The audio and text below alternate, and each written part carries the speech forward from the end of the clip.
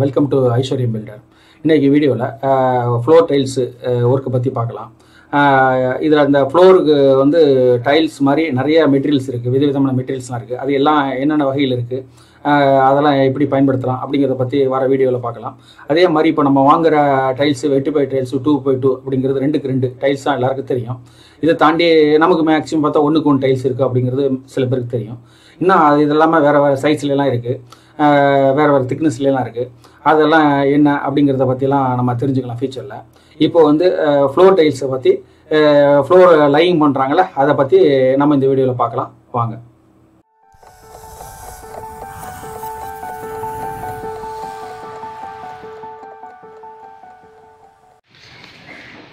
இப்போ நம்ம வந்து ஃப்ளோர் டைல்ஸ் ஒட்ட போகிறோம். இது எப்படி எதை பேஸ் பண்ணி பண்ணுவாங்கன்னா, எங்கே ஹைட் லெவல் இருக்கோ அதை பேஸ் பண்ணி மார்க்கிங் பண்ணி அதை வச்சு லெவல் பண்ணி டைல்ஸ் விட்டாங்க. இப்போ என்ன பண்ணுவாங்கன்னா, ஃபுல்லாக மட்டம் தட்டிட்டு புல் வைப்பாங்க, அங்கங்கே புல் வைப்பாங்க. புல் வச்சு லெவல் பண்ணுவாங்க. இதோ தெரியுதுல்ல, லெவல் பண்ணுவாங்க. ஃபஸ்ட்டு லெவல் பண்ணிவிட்டு அதுக்கப்புறம் தான் டைல்ஸ் ஒட்ட ஆரம்பிப்பாங்க.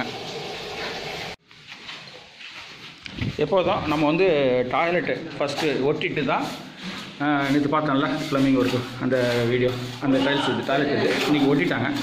எப்போதும் டாய்லெட்டு டைல்ஸ் ஒட்டிட்டு தான் அதுக்கப்புறம் அந்த ஃப்ளோரோட டைல்ஸ் ஒட்ட ஆரம்பிப்பாங்க. இங்கே ஃப்ளோர்ஸ் வந்து லெவல் பண்ணும்போது ஹைட்டை பேஸ் பண்ணி தான் லெவல் பண்ணுவாங்கன்னு சொல்லியிருக்கேன்.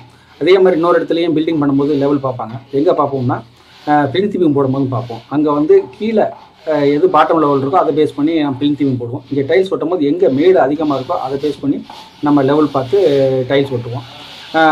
இன்டர்னல் டைல்ஸ் வந்து ஈக்குவலாக ஹைட் இருக்கிற மாதிரி பார்த்து பண்ணுவாங்க. இதே வெயிலில் டைல்ஸ் பண்ணுறாங்கன்னா, எங்கே மழை தண்ணி வந்தால் வாட்டம் விடுறதுன்னு பார்த்து அதை பேஸ் பண்ணி டைல்ஸ் பண்ணுவாங்க. மைல்டு ஸ்லோப்பு கொடுப்பாங்க.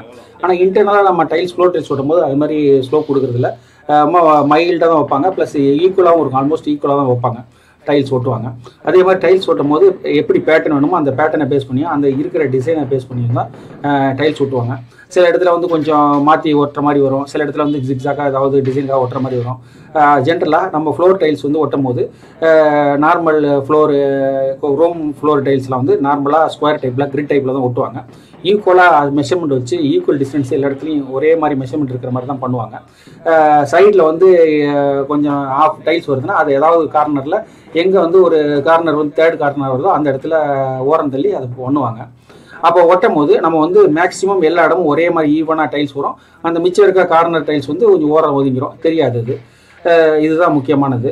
டைல்ஸ் ஒட்டும் போது இந்த மாதிரி தண்ணி பால் விட்டு அதில் வந்து டைல்ஸு உட்கார வைப்பாங்க. அப்போ தான் நல்லா ஈவனாக வரும். அந்த மாதிரி ஓட்டுறது வழக்கம். பார்த்தீங்கன்னா டைல்ஸ் பாருங்கள், பின்னாடி சின்ன சின்ன பட்டன் இருக்குல்ல, அந்த பட்டனை வந்து ஈஸியாக பிடிச்சிக்கும், அந்த பாலில் பிடிச்சிக்கும், விடாது. நீங்கள் டைல்ஸ் ஜென்ரலாக வாங்கும்போது எந்த கம்பெனியாக இருந்தாலும் பரவாயில்ல, இந்த கம்பெனி டைல்ஸ் வந்து பின்னாடி பேட்டர்ன்ஸ் வந்து இந்த பட்டன் வந்து நல்லா இருக்கா, நல்லா பிடிக்கிற மாதிரி பெரிய பட்டனாக இருக்கா அப்படிங்கிறத கவனிச்சு வாங்கணும். சில கம்பெனிஸ்லாம் பட்டன் வந்து ரொம்ப மைல்டாக இருக்கும். அது மாதிரி இருந்ததுன்னா நம்ம டைல்ஸ் வந்து உருவ சான்ஸ் இருக்குது, ஒட்டாது சரியா, அந்த மாதிரிலாம் இருக்கும். நீங்கள் எந்த கம்பெனி டைல்ஸ் வாங்கினாலும் சரி, எவ்வளோ ரேட்டில் வாங்கினாலும் சரி, அந்த பின்னாடி இருக்க பட்டன்ஸ் வந்து நல்லா ஸ்ட்ராங்காக க்ரிப்பாக பிடிக்கிற மாதிரியான ஆப்ஷனோட இருக்குதான்னு பார்க்கணும் நம்ம. அதுதான் முக்கியமான விஷயம். அதே மாதிரி டைல்ஸில் வந்து பெண்டு, ஒரு மைல்டு பெண்டு இருக்கும். அந்த பெண்டு அது மாதிரி சைஸ் இல்லாமல், ஒரு ஈவன் சைஸ் இல்லாமல் இருக்கும். அதெல்லாம் இல்லாமல் பார்த்து வாங்கணும். டைல்ஸோட ரொம்ப நுட்பமாக பார்க்கணும். அந்த டைல்ஸ் வந்து கரெக்டான லெவல்ஸாக இருக்கா, ஒரே மாதிரி கலர் ஷேடும் இருக்கா அப்படிங்கிறத நம்ம பார்க்கணும். ஒரே பாக்ஸில் பார்த்திங்கன்னா டிஃப்ரெண்ட் ஷேடுலாம் வர சான்ஸில் இருக்குது. அந்த மாதிரி பிரச்சனைலாம் இருக்கும். அதனால் வந்து டைல்ஸ் வாங்கும்போது ஒரே பேட்டர்னாக இருக்கா, ஒரே சைஸில் இருக்கா, ஒரே சர்ஃபேஸ் அந்த இதெல்லாம் கரெக்டாக இருக்கா அப்படிங்கிறத நம்ம பார்க்கணும். அது எந்த கம்பெனிங்கிறது முக்கியம் இல்லை, நம்ம வாங்குகிற பொருள் வந்து தரமாக இருக்கா, குவாலிட்டியாக இருக்கா அப்படிங்கிறத வந்து பார்த்து வாங்கணும். அது வந்து முக்கியமான விஷயம் டைல்ஸ் வாங்குறதுல. அதே மாதிரி அது ஓட்டுறதுலையும் அதை பார்த்து செய்யணும். டைல்ஸ் ஒட்டின பிறகு அதை வந்து ஜாயிண்டை வந்து ஒயிட் சிமெண்ட் வச்சு ஒட்டுவாங்க. அதே மாதிரி செராஃபில் மாதிரி மெட்டீரியல்ஸ்லாம் இருக்குது, அந்த மெட்டீரியல் பயன்படுத்தியும் ஓட்டுவாங்க. இப்போ ஆல்மோஸ்ட் டைல்ஸில் ஃபினிஷ் பண்ணியாச்சு, கிரவுண்ட் ஃப்ளோர் டைல்ஸ்லாம் ஒட்டியாச்சு. இப்போ இந்த கிச்சன் பாருங்கள், ஃபுல்லாக இப்போ தான் நான் ஜென்ரலாக பண்ணுறது ஓப்பன் கிச்சனு, செமி ஓப்பனாக இருக்கும். இந்த சைடு டைனிங்கு, இது வந்து கிச்சனை பற்றி அடுத்த வீடியோவில் சொல்கிறேன். இப்போ டைல்ஸ் வந்து 2x2 வெட்டு டைல்ஸு, மொசைக் டைல்ஸு அப்படி தான் இருக்குதுன்னு நினைக்கிறீங்க. இது இல்லாமல் நிறைய விஷயங்கள் இருக்குது, நிறைய டைல்ஸ் வகைகள்லாம் இருக்குது. அது என்னங்கிறத அடுத்தடுத்த வீடியோவில் சொல்கிறேன். இந்த வீடியோ உங்களுக்கு பிடிச்சிருந்ததுன்னா, பயனுள்ளாக இருந்ததுன்னா உங்கள் நண்பர்கள், உறவினர்களுக்கு வாட்ஸ்அப்பில், ஃபேஸ்புக்கில் ஷேர் பண்ணுங்கள். மேலும் அவங்களுக்கு பயன்படும். அடுத்த வீடியோவில் சந்திப்போம். வணக்கம். ஃபேஸ்புக்கில் வந்து ஐஸ்வர்யம் பில்டர்னு அடிங்க. எங்களுடைய ஃபேஸ்புக் பேஜை நீங்கள் தொடரலாம். இதன் மூலம் வந்து எங்களுடைய டெய்லி ஆக்டிவிட்டீஸு, ப்ராஜெக்ட்ஸு எல்லாத்தையும் பற்றி பார்க்கலாம் நீங்கள். மேலும் எங்களுடைய வெப்சைட் வந்து aishwaryambuilder.info சொல்லிட்டு இருக்குது.